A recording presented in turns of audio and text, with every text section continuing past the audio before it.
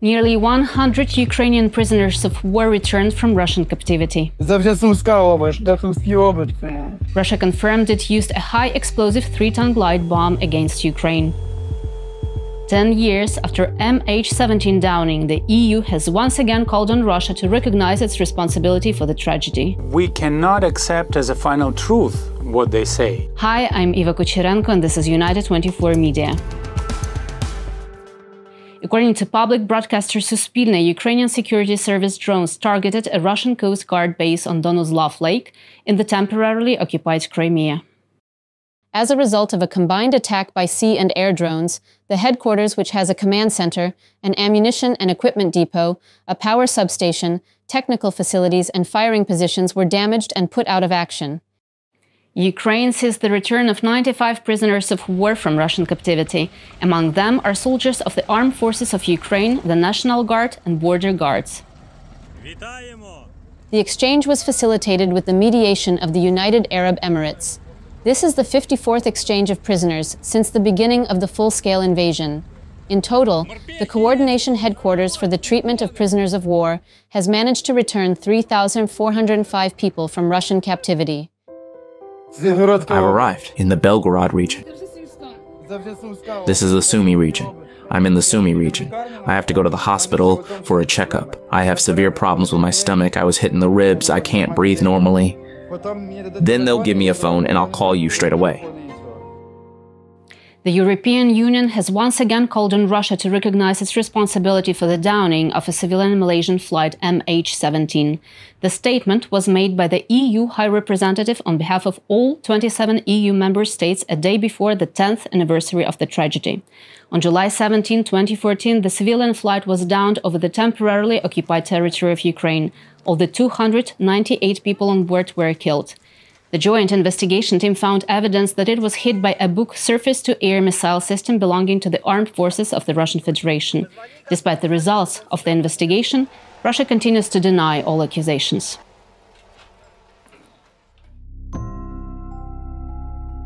Rebels reported that they managed to shoot down another Ukrainian Air Force transport plane. This happened over the town of Torez in the self-proclaimed Donetsk People's Republic.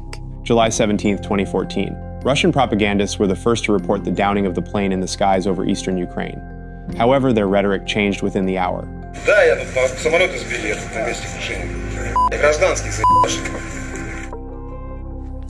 It was not a Ukrainian military plane that was shot down by Russia-supported militants on the occupied Ukrainian territories, but a passenger one. There were 298 people on board, 80 of whom were children. No one survived.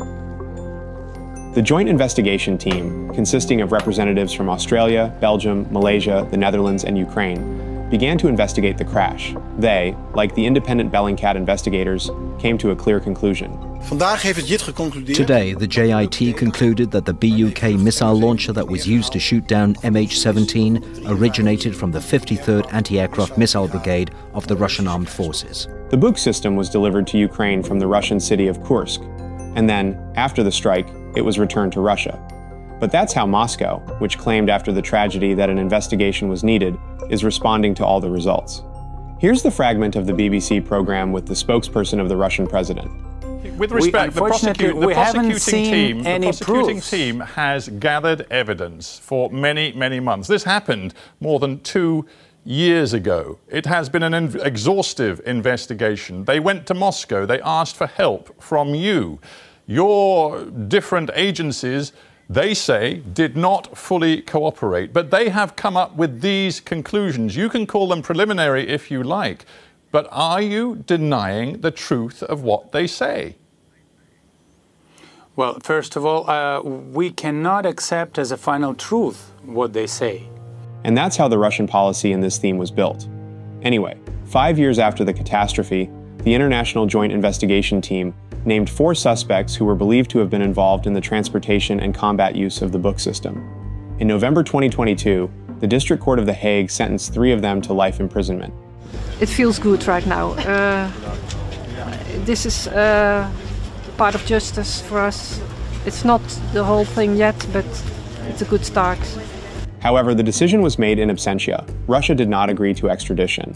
Russia has never tried to avoid any responsibility if it had that responsibility on its shoulder. Those facts that we were presented as evidence of our guilt do not satisfy us. There's not any proof there.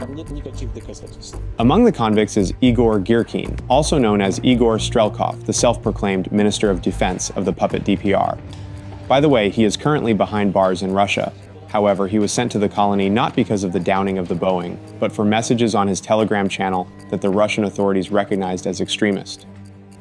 But there's one more person who approved the use in Ukraine of a Russian missile system that shot down the plane.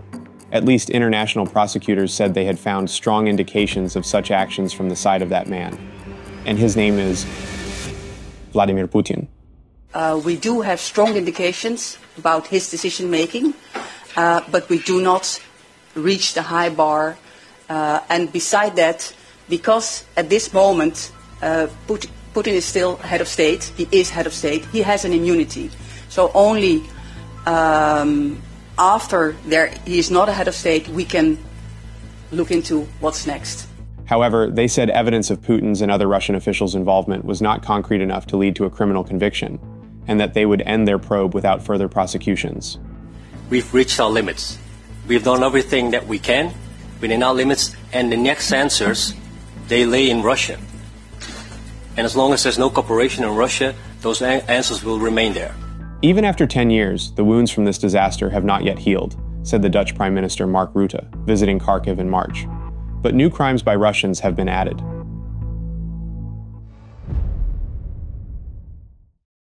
Russia confirmed its use of a high-explosive 3-ton glide bomb FAB-3000 against Ukraine. The Russian Ministry of Defense released a video of a Russian Su-34 fighter jet launching the bomb, as they said, on the temporary deployment point of the Ukrainian armed forces. According to Russia, this was the first instance where such a bomb was used. However, a month earlier, on the 20th of June, Russian Telegram channels shared a video showing a strike on Lipsy in the Kharkiv region using a FAB-3000. According to the Ukrainian media, Defense Express, Russians intended to target the Lipsy hospital. Russian forces hit a residential building in Mirnograd, Donetsk region, killing 3 civilians and leaving another 7 injured, as reported by the State Emergency Service of Ukraine. Russian forces attacked the town using 2 guided aerial bombs on Sunday. The entrance to the 5-floor residential building was completely destroyed. A public transport stop and an administrative building were also under attack. Debris from the bomb hit a bus which was carrying workers. 3 people were killed. It was a regular bus that was taking mine workers home after their shift.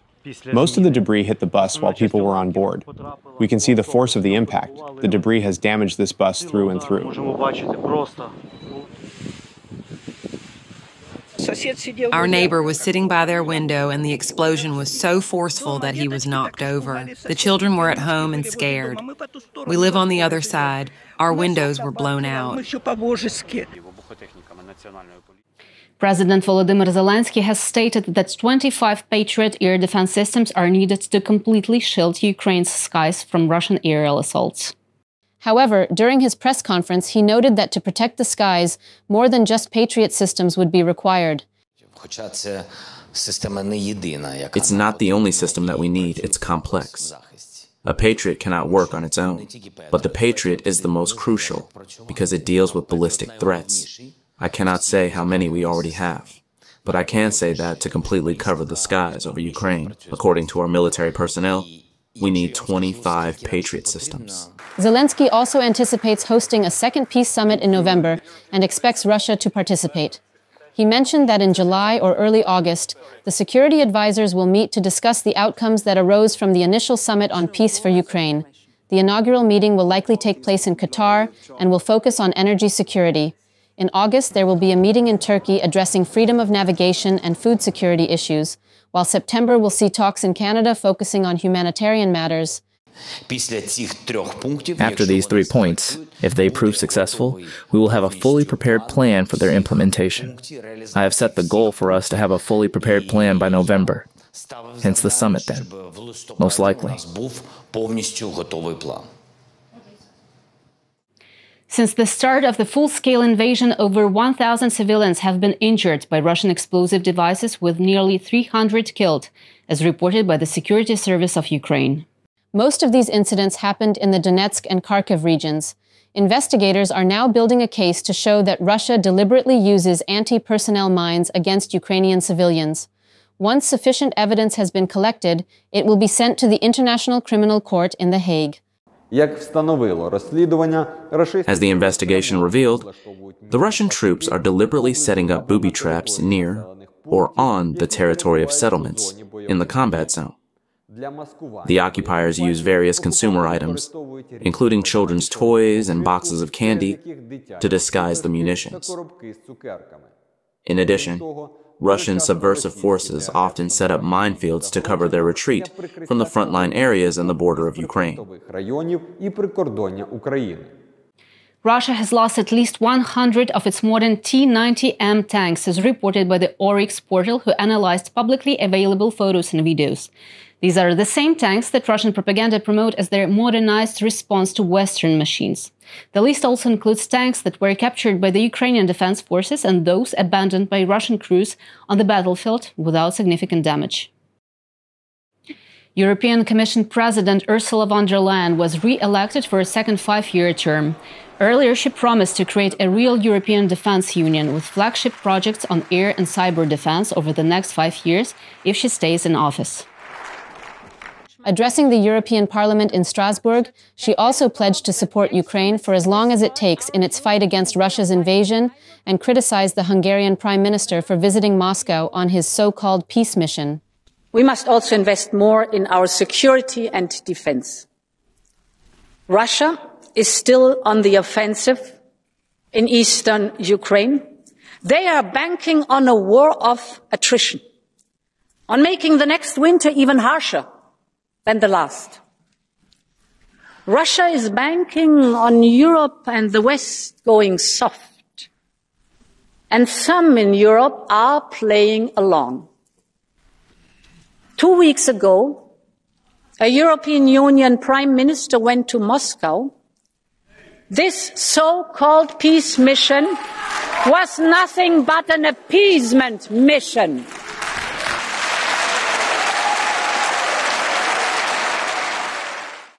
European Union foreign ministers are considering penalizing Hungary for its independent and uncoordinated foreign policy activities by boycotting a foreign ministers' summit in Budapest, reported Politico. Instead, they plan to organize their own meeting on the same dates, August 28 to 29. This will be in response to Prime Minister Viktor Orban's recent actions, including his uncoordinated visits to Vladimir Putin and Xi Jinping. 3 European diplomats told journalists that the High Representative of the Union for Foreign Affairs and Security Policy, Josep Borrell, is expected to call the ministers to a formal Foreign Affairs Council meeting at the same time as Orban's summit.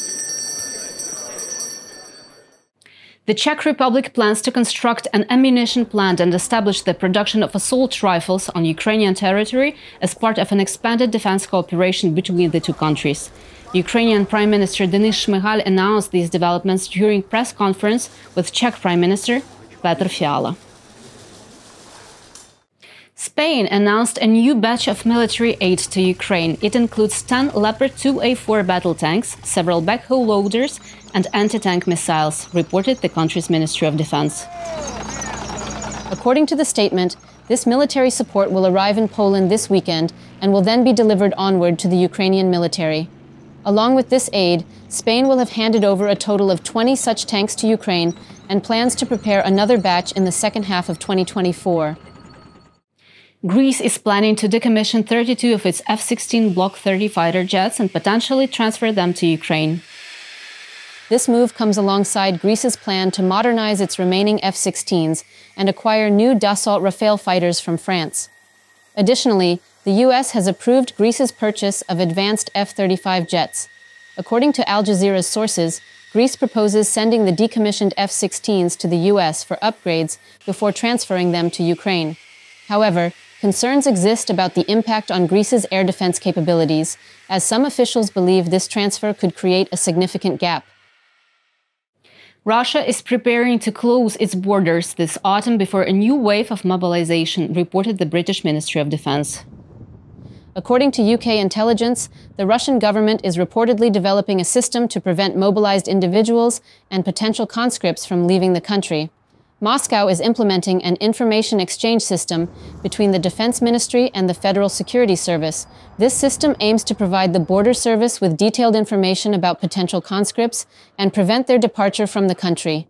It is expected to be fully operational by autumn 2024. President of Ukraine Volodymyr Zelensky and Prime Minister of Slovenia Robert Golob have signed an agreement on cooperation in the sphere of security and long-term support between the two nations.